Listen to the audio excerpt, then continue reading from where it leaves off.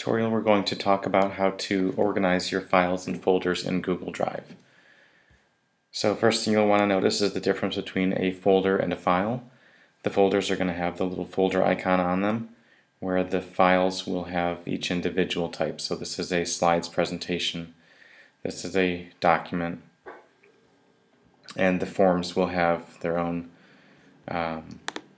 logo, same as you would see on these. So you'll see each of your different types of files will have your different icons. So when you're creating folders, to organize them, I'm going to create a sample folder here. So just click New and add a folder. We'll call it Sample Folder. And I'll click Create.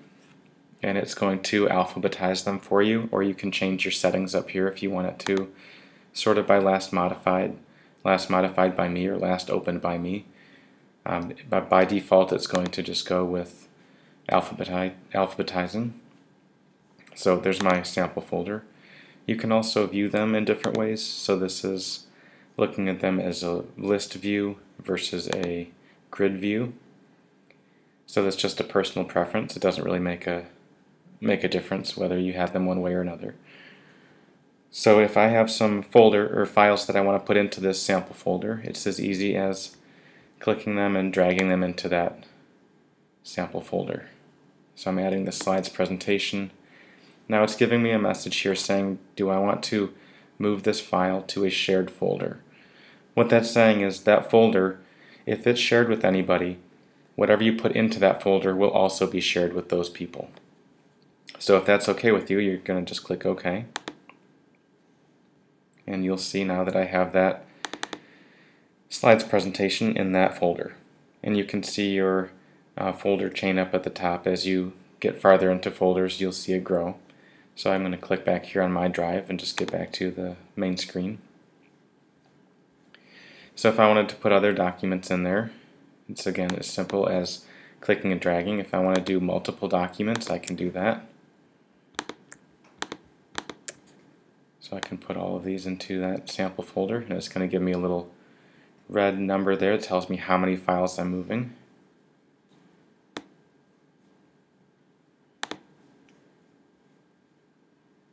So again, to change the share settings of this folder, you can tell that it's a shared folder because it has the little icon here with the person.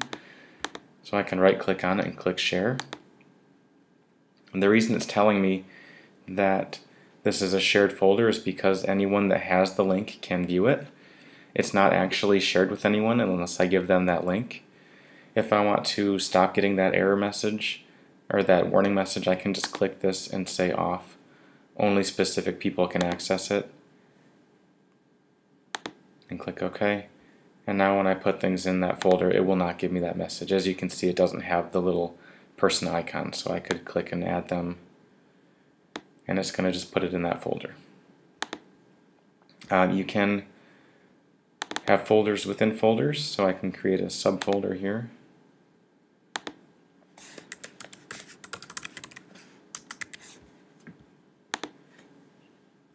So you'll see it shows up there. So I can have different share settings for this folder than I would have for my sample folder. But if I were to share that sample folder, then this folder would also be shared with those people. So it's kind of like if this one is shared, anything in it will be shared. But I could have this folder have different share settings than this folder.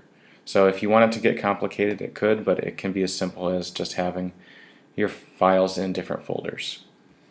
So on your drive, if you'll notice I have some of mine are different colored. So if you have a color coding system that works for you, you can always change the color of your folders. You can add a star to make certain ones starred, and you also have a move to. So this is the same as clicking and dragging. If I wanted to move that folder into another folder, it's going to give me a list of all my folders where I could move it.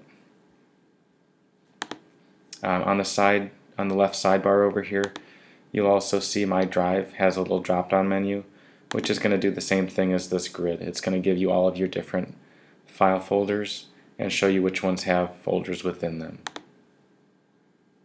So as you can see, you can continue to open up this tree on the left sidebar there. And that's the basics of organizing your files in Google Drive.